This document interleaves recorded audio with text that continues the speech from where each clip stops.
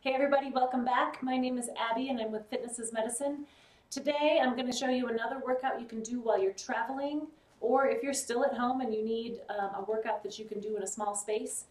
All I'm going to use today is a band and a small step and a chair. So I'm sure you can find something like that to use in your home. If you don't have a step, you can use, the first step of a staircase or the door step going into your house, things like that. There's lots of ways you can find a step that's usable.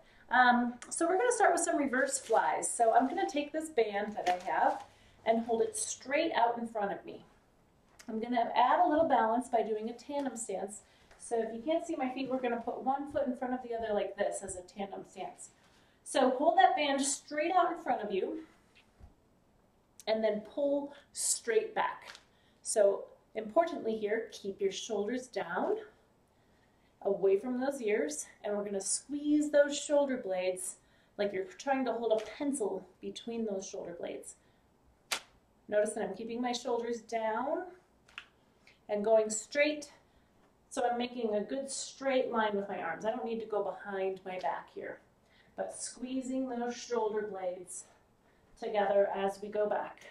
If you do have any shoulder pain with this, you can do it a little lower. You can squeeze here and really just squeeze back, keeping those shoulders down away from those ears. You'll really feel this back here as you squeeze back. This is really good for posture and shoulder strength. So if you need to make it a little easier, you can let the band be a little more slack. You won't have a lot of resistance in the beginning, but you'll have more at the end.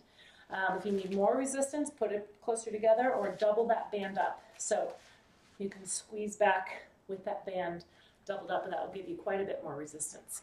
Okay, next we're going to do some step-ups. So I'm going to make sure, I think that's going to be all right back here.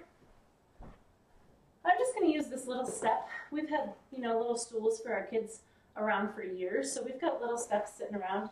I could also use a step on our deck outside or, the entryway coming into the house. I'm going to use this to begin with. I have a sturdy chair next to me, or I have this, but have something next to you if you do have any balance issues. We're just going to step straight up and then back down with that same foot. So we're going to do 10 on one foot. If you need to add some resistance to this, you can hold, a jug of water or, a bucket of water or a water bottle, anything, some dumbbells if you have them around. If you're traveling, you probably did not travel with dumbbells. If you do use a small step like this, make sure you step up with your whole foot.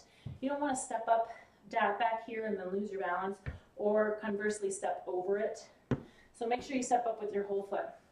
After you've done 10 on one side, go ahead and switch and do the other. If you do have knee pain with this and this really bothers you, one thing you can do, keep going in one way, is just switch. So switch which foot you step up with. Make sure you do 5 or 10 on each side. Just get a good challenge in those quads. If that doesn't feel very challenging to you and you need a little bit more, you can find a higher step. Like I could use this mantle right next to me and step up here. That's going to be a little more challenging for balance and you don't want to run into anything. But the other thing you can do is put your foot up on that step and step up and down like this without coming all the way back down each time. And that will give you just a little bit more of a contraction in those quads. So you can do those too if you need a little bit more than those plain step-ups. Okay, next we're going to do shoulder press. So grab that band again, and we're going to stand on it, just like we did the other day for biceps. And put it right at your shoulders and press straight overhead. So there's a few different ways you could do this. If your band isn't long enough, you can sit in a chair and sit on it like this and press straight overhead.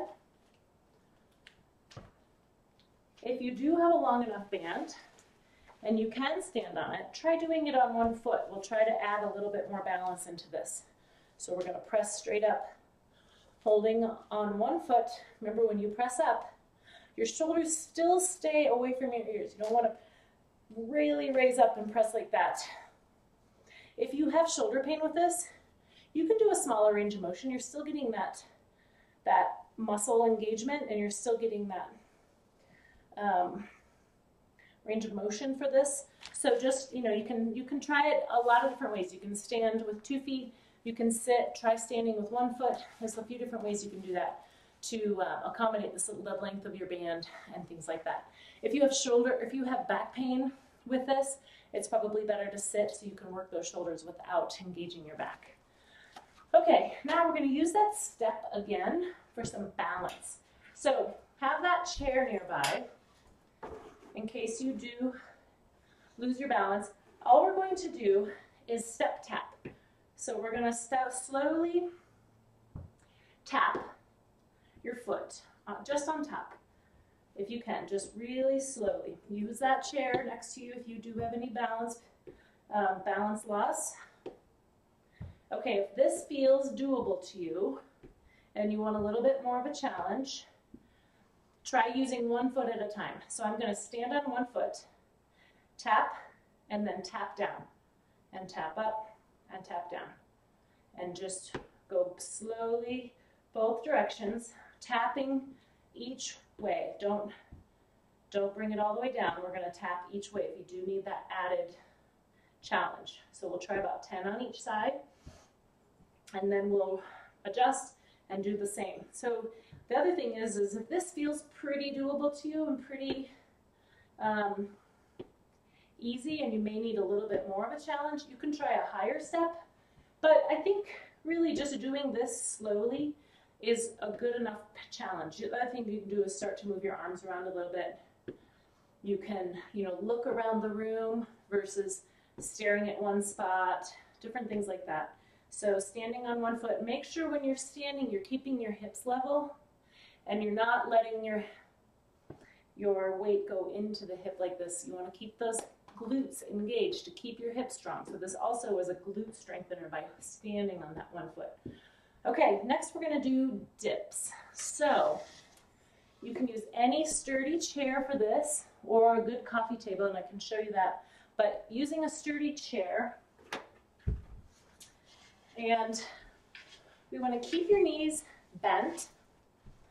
And I'm going to put my hands right on the side of this chair like this, and just lower my hips down and come back up.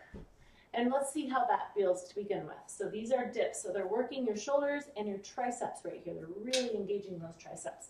So lots of times when I show people this exercise, they instantly hunch up their shoulders before they start. But you want to keep your shoulders away from your ears, lower your hips down off the edge of the chair and come back up. If that feels doable, let's try a few in a row. So we're keeping our knees bent. We can go down and up. We can try 2 in a row. You can do as many in a row as you feel safe doing, as long as you don't have shoulder pain with this. Importantly, you're keeping your back right against this chair to avoid that anterior shoulder pinch. So I am scraping the back of the chair with my back. You don't want to hurt yourself. You don't want to really scrape it, but I'm keeping it close. I'm touching. And notice I'm keeping my knees bent. If you can do 10 of those and they feel pretty doable and you don't have any shoulder pain, you can straighten your knees a little more. So by straightening your knees, you're increasing that lever length between the contact point here. And you can do as many in a row as you feel comfortable doing without shoulder pain. You're gonna feel it in the backs of your arms. That's where you're supposed to feel it. The other thing you can do are, if you have any yoga blocks or some big thick books, if you just can't do those, that's okay. You can sit on a surface like this with those yoga blocks or some, good thick books and push up like this. So keep those shoulders down, keep your legs out of it. They're just sitting there. My legs are not engaging. I'm pushing my body weight up with my arms. So this is a really important one if you think, if you do need your arms to be able to get out of the chair, or if you are going to have a hip surgery and you're going to need to be moving yourself around, things like that. But just in general, being able to push yourself up off the ground or push yourself up off something is a really important skill. So you're going to really want to try to find one of these variables that works for you. Okay, one more to do. We're going to use that chair again to do an abdominal exercise, a core exercise. And sit on that chair. You're going to sit back a little bit. Put your hands underneath your legs like this. With your palms facing down, you're going to kind of push down into that chair a little.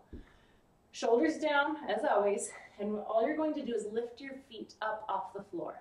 So you're going to lift and come back down. So, this is harder than it looks, just like a lot of these things. When you lift up, try to keep your torso stable or even crunch forward just a little. It's okay to kind of crunch forward towards your knees. What you don't want to do is rock back like this to lift your knees up. And if you can't get your feet up off the ground at the same time, start with one. Try that a few times with one, and then try both at the same time. And if they don't come up very far off the ground, that's okay. Just lift them and try to do it slowly if you can. Pushing down into that chair and keeping your shoulders. Don't put your shoulders like this. Keep those shoulders down away from those ears. And just lift those knees. We're going to do it 10 times in a row. I don't know how many I've done. But remember, don't rock back. You can stay still or even crunch forward a little bit. We're really engaging those abs and lifting those feet up off the floor. Okay, I'm just going to do those through once today. And you can go ahead and repeat them. Go ahead and repeat them at least 1 or 2 more times. If you want to do a set of these in the morning and then maybe one later in the afternoon, that's fine too. Try to go through them a couple times though if you have the time. It's good to get that, challenge those muscles, challenge that balance, and try to stay with your routine as you're traveling, or if you're at home and you still can't go back to the gym. Really push yourself, because moving is so important for so many reasons right now. So let me know if you have any questions or if you need any suggestions for differences in the exercises, if you need any variables, if you need any anything else to make it work for you. If you have any pain with any of these, stop and contact me. All right, thanks everybody. Keep moving, and I'll talk to you soon.